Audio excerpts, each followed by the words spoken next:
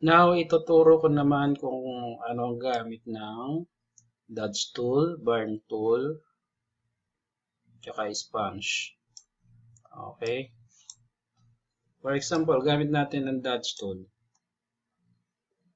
Ang dodge tool, for example, doon sa picture, ay medyo dark, gusto mong pantayin ng kahit konti, i-light mo ng kahit konti lang. Pwede mong gamitin yung dodge tool. For example, ito, masyadong gusto mo, masyadong maitim to, gusto mong i-light ng konti.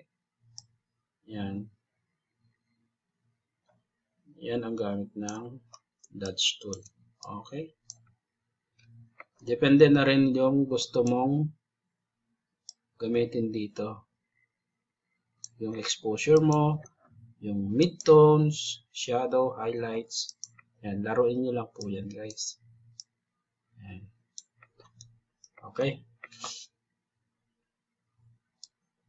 Now, ang burn tool natin, ganun din, baliktaran lang. Gusto mong i-ano konti, i-dark ng konti, yan, dark mo. Kung masyadong light yung kanya, for example, pagkakakuha ng picture sa isang side, pwede mo siyang i-dark ng konti. Yan.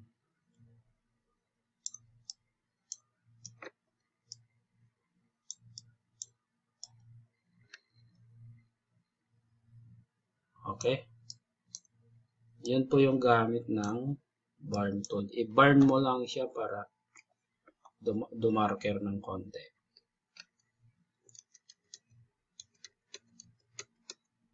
Okay? Next, about sa sponge. Ang sponge naman natin is ganito.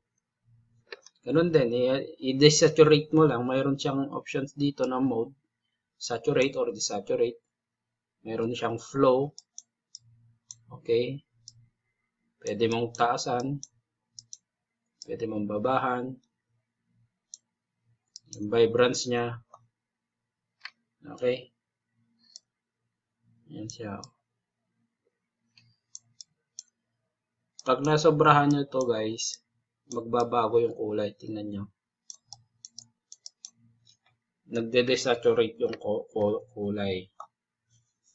Okay? Now, next move natin is mamaya, tuturo ko sa iyo kung anong gamit ng pen tool. Okay? Thank you.